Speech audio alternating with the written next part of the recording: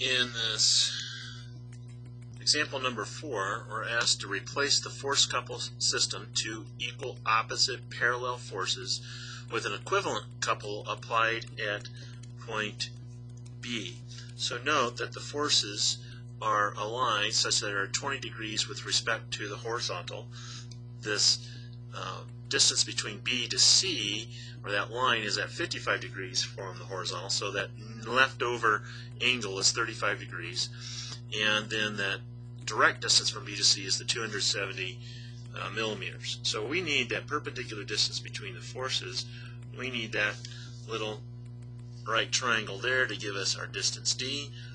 D then would equal 270 millimeters times let's see, we're opposite of the 35, so sine of 35 degrees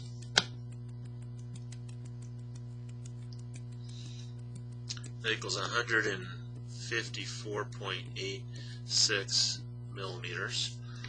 Right? And so then the moment that we're looking for then is just equal to the force magnitude times the distance.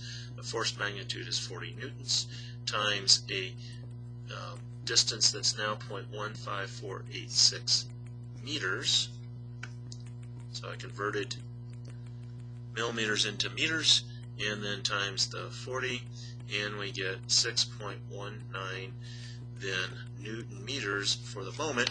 Note that that's acting in a clockwise fashion, and it wouldn't really matter whether it was point B or point C or point A. This force couple would have this equivalent effect on the body no matter where we actually wanted to find this moment.